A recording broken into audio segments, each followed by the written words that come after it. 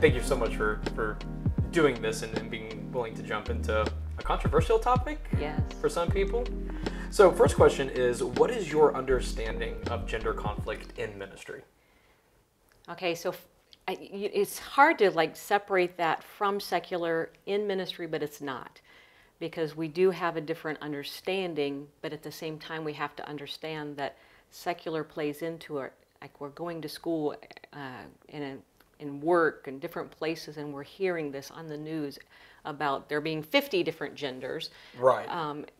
And so then there's this conflict in the world that's going on that sometimes may play into our thinking. But if for ministry, I think it's just that not understanding that there are differences in men and women, and then you have a conflict. And a conflict can bring resolution, and it's a good thing. Right. And I'm sure that you're going to talk about that in all the other sessions. I'm sure that this will be drilled. But the thing that I think about with gender conflict is sometimes it's people has good intentions. Mm-hmm. They have a strong believing of something about genders, and they think you're not abiding by it, even a biblical truth. And when you get into talking about women in ministry, this conversation is huge. Yeah. I mean, like I had to write for my undergrad classes, Lee University, I had to write a paper on women in ministry. Oh, wow. And so I read these different books, and there was one book that just, this guy was on his own quest, his own journey, and he interviewed different ministers about this, and there are such good arguments both ways. Right. And so if you are listening to your favorite preacher and he wholeheartedly says, no, I don't believe in women in ministry, you get that in your head, and then you have those scriptures in your head. Right. Like, well, this is how they use those scriptures, and most people use the scriptures that Paul talk about women not being allowed to speak in ministry, in the church, not to have authority over a man, the scriptures about keeping your head covered, those Right. type of things. They're like, well, yeah, that's what the Bible says. And so then you've got that in your head, and you go to a ministry conference, a ministry service, or you're asked to listen to a women preacher, and it's like there's conflict inside your own mind because of this. Until you come to a own understanding, a peace about it yourself, you're going to have that conflict. But once you have resolved that conflict, then you have other people that have not resolved that conflict. Right, and you get to help them. And they're like, well, the Bible says this. Right. And so then this is good intentions. You know, they're going to, like, we all have, not everybody. I have a sense. Not everyone. I have a sense of justice. And it's like, Right. when I see that something's not right, you want to do something about oh, it. it's like, I don't have peace. Like, well, that's not right. Yep. This is even in my marriage. It's like, well, you shouldn't do that. It's not like, Right. just let it go. You shouldn't do that. And so that people that have that sense of justice are like, she shouldn't be allowed to do that, or he. And so there becomes this conflict. Generally, did that answer your question? Yeah, absolutely. I know that for the longest time, I was one of those people who struggled with women to have, if you will, like a senior pastor authority in a church because of exactly what you're talking about. This is what the Bible says, Yes. right? And yet the reality is we got to look at a lot more. Like it's one thing to say the Bible says this, and it's another to say, no, that's just how you're reading it. Yes. Right? There's Yes. that really important distinction. And I'm very grateful to be a part of a conference and a denomination that we believe that women can have that authority. Yes. And yet, I appreciate your point that you brought up just a little bit. There's a difference between men and women. Our world does not like distinction for whatever reason. Yes. And maybe it was because a lot of people, women were expected to do one thing, men were expected to do another, and that line was not crossed. So gender is a distinction between biology, right? The biochemistry that's within us, reproductive organs, those kinds of things. Yes. Two. But yeah, two. Absolutely. Male, female, and that's kind of it, right? So as Christians, we say that's it. And anything beyond that, it's an interruption and a perversion of what God has intended and designed. That's a good way to say it, yes. And yet, gender roles are far more cultural. Women are expected to do blank, men are expected to do blank, and that's not always true across all places. I appreciate when Paul talks about in Galatians, there's neither male nor female, slave nor master, Greek or Jew. but Christ and us oneness. That doesn't mean those things don't matter, but primarily our identity comes from Christ. And that's all well and good, but the reality is some people may get all bent out of shape and bothered by a woman or a man leading where they shouldn't. So as a woman in ministry, how have you dealt with this type of conflict, or has there been conflict that you've had to deal with? There definitely has been conflict. There was a period of time that we were pastoring in South Carolina, and my husband was gone. So he could not be there on Wednesday nights. He drove and was gone on Wednesday nights, so I had to do it by myself. And there were men in the church that had trouble with saying, she's in charge, she's leading this, and they really challenged me. You know, like when I'm teaching, they'd ask specific questions, and it was, you could tell that intent was to kind of pull me down, to discredit me, to establish that they had more authority. And, you know, the conversations later would be that, well, you know, I could be doing this and I could be doing that. I'm very fortunate that I have my husband that backs me up, and he says, when you're talking to her, you're talking to me. When you're talking, you know, and we have that, we strive, we don't always, but we strive for that unity to where we're saying that, you know, we speak for each other, and we attempted to co-pastor. Now for me, that the headship part was no problem. You have to have somebody, and I believe that's what God is saying. You have to have somebody where the ultimate authority stops. Two heads are a monster. So we co-pastored, but he was the head. Right. He was the final say. He was the senior pastor in a lot of ways.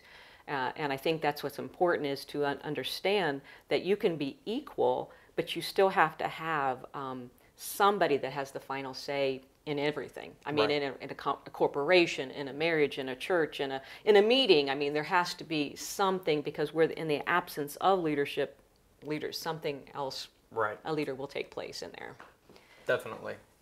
So that weird antagonism, do you think that it was like an animosity towards you because you were a woman, or without saying that they were being sexist? Because there are people who will use scripture for their own selfish gain. Right. We see this during Deep South slavery before the Civil War. Yes. We see this in Europe where people are being oppressed. So clearly people can twist scripture. Definitely. To suit their own gain. But then at the same time, there are people who are genuinely striving to follow scripture. So how do you deal with blatant sexism, where people are using God to make much of themselves, and those people who are just really wrestling with being good Christians and saying, but the Bible says this? And how do you work through and navigate that? Well, I think you have to know when to argue and when not to. I had a supervisor, and she asked me, and this was not gender related, but she asked me, do you believe in speaking in tongues? And I was like, yes. And she was like, well, I don't. And she's like, what do you think that's going to do? Like, when we get to heaven, what is God going to do? I'm like, we won't care. You know, and she's like, right. Okay. And she was okay with that. Mm-hmm. But later on, you know, as she was a true Christian woman, but I found out that there were complete differences. Like for when they are at her church, she really does cover her head. Oh, wow. They have little coverings. It looks like a little doily to me, but it's a cute little cloth that goes on. And the women do not speak in the church, and they are silent. And so she learned to respect me for who I was, knowing that I was in ministry and that I was leading at times. So there are just things like we have to say, we both believe in Jesus Christ as our Savior. Right. And that's where the cutting off is, and we'll sort it out at the cross. You know, there are things like that. Now, in church, it's going to be a little bit different. That's the workplace. In church, it will be a little bit different. You do have to, we belong to a denomination. So we are fortunate that we wholeheartedly believe the principles and beliefs of the denomination, and so that is our advantage. And if anyone comes into our church, we're like, well, this is what we believe, and this is how we teach it. Right. And really, people have to have a choice, you know, but you can't really argue that. And here's what I found with God. He's just so cool. He is. He's just I love that. God is so cool. He is. Like that. That's good. There's been times that I've been ministering and I'm totally like, what do I say to this? Somebody's asking a question. Yeah. And honestly, I will look down. This has happened to me and I'm like, oh, there's the scripture. What do you know? And then I say the scripture, and God just knows how to help you. He's always helped me, so I say that he's not partial to me in this way. He helps us to know what to say and how to defend it. And it is a hard topic because there are so many strong beliefs in ministry, in people that are sold out Christians that you would listen to on the radio or things like that, and then it's like oh, they don't believe in women. Right. You know, and I've heard other pastors say, well, if God can speak through a donkey, then surely he can talk through a woman. You know, not making the comparison that women and donkeys are equivalent, but I like that. I like that a lot. Yeah, of course, God can use whoever he wants. But also I think that it's important to understand that the differences. Okay, so I also took another class that I'm like for education, as you can see. Absolutely. I learned so much at Lee University, and this class was basically about marriage, but it taught about men and women, and that if you go back to creation, and even Jesus in Matthew 19, I believe, said that God created them male and female. Mm-hmm. So Jesus kind of comes back and reaffirms it. The fall of man kind of messes things up in so many ways, but God created them male and female. So it doesn't say that God created man in his image, but not woman. Right. He created both in his image, and so they are both in his image, and so that doesn't take away from our personhood. So maybe there are distinct differences, but God created us as equals, and that is something we have to understand. Mm-hmm. But then you don't stop there, because you have to say, like, I think it's ridiculous for a woman. Can I say ridiculous? Yeah, go ahead. Okay, so I think it's ridiculous for a woman to think that she can do some of the jobs that men do and say that she's equal to it. God gave men more strength, and I don't have any problem with that. I like being a woman, and I like my husband being a man. You know, you have to acknowledge the differences. And if we are in Christ, we embrace those differences, and we say, man, God's really creative, isn't he? Yeah. But then I also think that because of those differences, we don't put up safeguards sometimes. Because, like when my kids were growing up, my best friend can be a guy. No, it can't. And, a lot of people might argue that, but sure.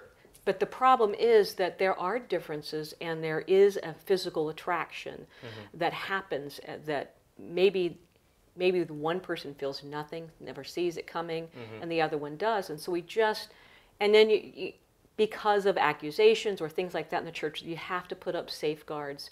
And sometimes things like this can come from, I don't know if you want me to share a story.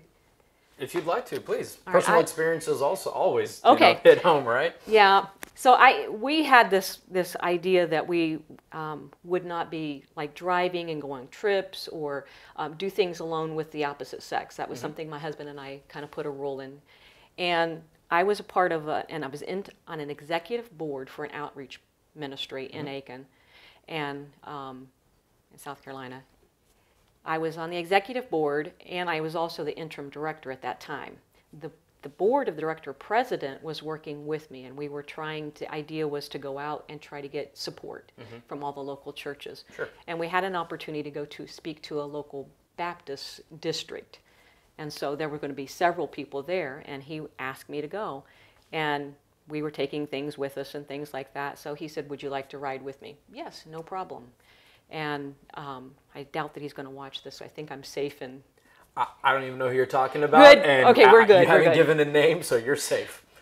So we went to this. We spoke. Everything went well. Afterwards, he said, would you like to grab lunch? And I'm thinking, I am hungry. I'm riding with him. No big deal, You're thinking this. Yes, I'm thinking this. And he at that time, I don't know about now. Sure. He was a board member in his church. So he is doing ministry. He's a board member. He's also a prominent person in the city as well.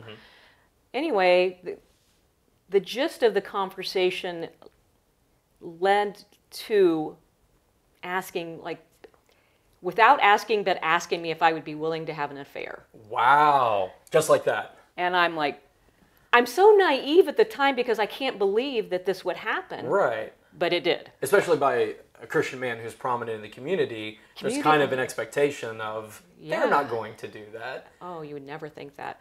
And And- yet, And evidently he Oh, had gosh. before and was looking for something else. And I just was floored. And of course, I Wow. went home and told my husband about it.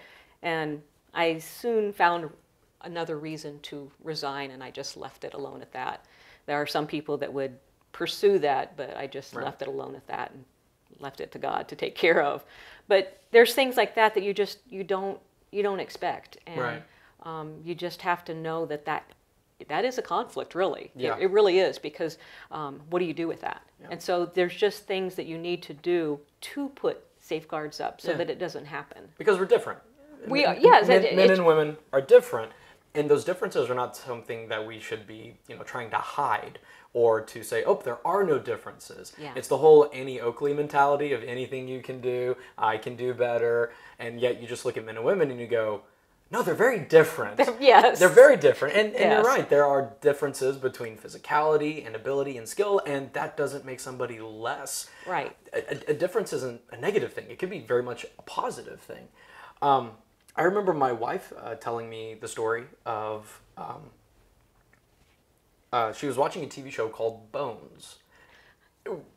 People really like the show for some reason. did. haven't I watched seen, you watched it? yes. Okay. And she was telling me, and was she was good. like, Taylor, watch this clip. And the clip was the two main characters were looking at bone structure, and they're like, oh, it's a female. And they're like, how do you know it's a female? And they're like, look at the bone structure. And they just go through the, like, a man's bone structure is this, and a woman's bone structure is this. And I just sat there, I was like, I never knew. Like, in hindsight, you're like, well, duh, like, of course. Yeah. But if you're not thinking about the differences, then it's like, yeah, we can identify people by their bones. Yes. So if somebody goes through a gender change and they die, and 1,000 years later we dig up their bones, Oh. regardless of how they identified, this is their gender kind of a thing. I think because so many people, not so many people, but in the church and even in the secular world, women were often seen as second-class citizens. Yes. And as Christians, we look at what Jesus did in the Bible, and it's like, nope, women are elevated, women are valued, women and children are elevated and valued to a place in society that they didn't have. Right. And for us as Christians to say, oh, no, now we're going to revert back, That's good. right? That's a really good way. I think that's dangerous. Yeah. I heard a minister once say that we love our neighbors, we don't use them. And the story that you were telling about the minister, it sounds to me he wasn't valuing you as a neighbor. You were a thing in Yes. his eyes. And that is the worst thing, I think, that as men that we can do to women or children, that they are objects Yes. that we get to use for whatever reason, whether it is to have an affair or as a tax write-off or to use them as a stepping as a rung in the ladder that we're trying to grow up. I think that's frightening.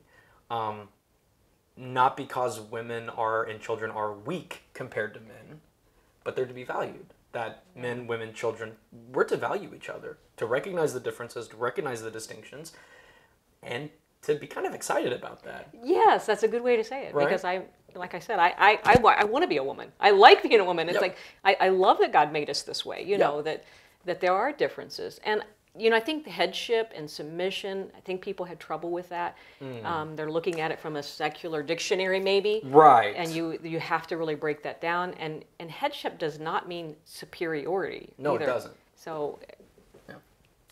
just, like if you can recognize the differences without anybody being devalued. Yeah, that's good. Recognizing differences without being devalued. I like that. Why do you think that's so hard for people? It's those scriptures, and It's I those think scriptures. it's society, and I mean, women in like women's movements, and women couldn't vote, and there's things like that they didn't see as fair for so long, even here in America. In the short, I mean, if we look in history, this is, biblical times is so long ago, but Right. even in our recent history, Right. there's been a struggle between man and woman. So it's got to transfer into the churches somehow, some Yeah. way. There's that extreme of a guy looking at a woman saying, oh, she's an object. And then there's the other extreme of women looking at men saying, they're the reason everything is wrong and we don't need them. Yes. But the Bible really says, no, we're working together. Everybody Yes. has meaning, everybody has value. But because of how the world depicts the church and the worldliness that has crept into the church, it's hard for men and women in ministry to oftentimes work together. And then you do find those pockets where they are just thriving and valuing each other, and you're like, this is amazing. Yeah. Because that's a foretaste of what heaven is going to be like. Yes. Right? The whole concept of naked and unashamed, that men and women were going to see each other and go, hi. And that's it. There's no weird, unnecessary tension and stuff between the genders, because we're like, oh, there's God's glory. Right. And we can see each other without shame, without embarrassment. Yeah. That's a really cool thing to look forward to. Yes. So, we don't see men and women as the same. So how can we value differences without worshiping womanhood or worshiping manhood, but really worshiping the God who made us different? I think knowing what the Bible says. And I will say this, even in my, I worked at a college for a long time, and they sent me to conflict training, and one of the sections of the training was that gender differences and learning to work with people. I mean, you have to learn, like if you're working in like conflict in a workplace, all of those trainings will have that section of it. And there's age differences that you're working with a different generation, or you're working, there's so many different things out there, your personality differences, right. They do true colors, and I'm a blue-green, and there's right. things like that, but they're really, even the secular world is seeing that there is value in understanding and respecting who people are so that you can work with them. Understanding that everybody's not like me helps me, and I don't want everybody to be like me. I feel like God has told me and my husband that we complement each other. And I think that's the way it is in ministry, in the church. We complement each other. Everybody's different. Everybody has their own strengths. God has given each person in the body. Yep. I mean, that's scriptural, but He has uniquely gifted everybody to do something different. And if everybody was the same thing or the same person, there's just a million different ways to look at that. Like my husband is like go, go, go, and long-term vision person. Right. And if we were all like that, none of the details would ever get done. Gosh, yeah. And then I'm this detail person. I keep touching my mic, sorry. You're fine. I'm this detail person, and if it's me, we'll never do anything because I'm so bogged down in the details. Right. And that's just one example that we have to recognize the differences, and women do think different, right. Generally. Now, there are some, you can't say all women say this or all men do this, but generally. Exceptions prove rules. Yeah.